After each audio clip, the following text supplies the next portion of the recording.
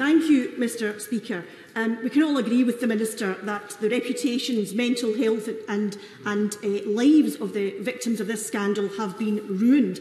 Alan Bates, the former sub-postmaster who led the legal case against the Post Office, has been clear that the Post Office has not changed.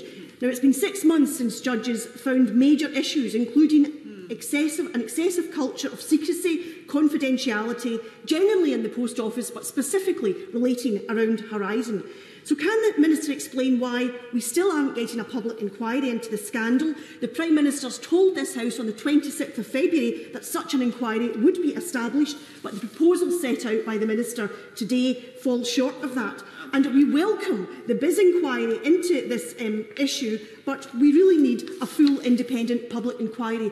And finally, does the Minister understand the anger and disappointment at the length of time it is taking to get the truth about one of the largest miscarriages of justice in the UK's history, amidst very serious allegations of perjury being levelled against Fujitsu's employees, the company behind the system? And will the Minister apologise to the hundreds of postmasters whose lives have been ruined, who've lost their homes, their livelihoods, their reputations as a result of inaction by this government? Minister.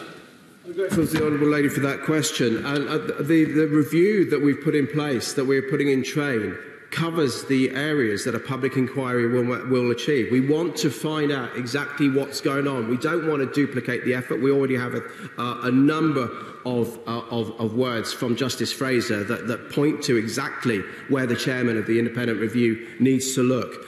In terms of the fact that this has happened, and this is a situation that's been going on for some 20-odd years, it is disgraceful that it has taken this time for Alan Bates and his fellow group litigants to actually get to a settlement, and that so many people have had to suffer as a result. What I'm keen to do now in the short tenure so far in this role is to push on and to make sure that they can get the answers that they need.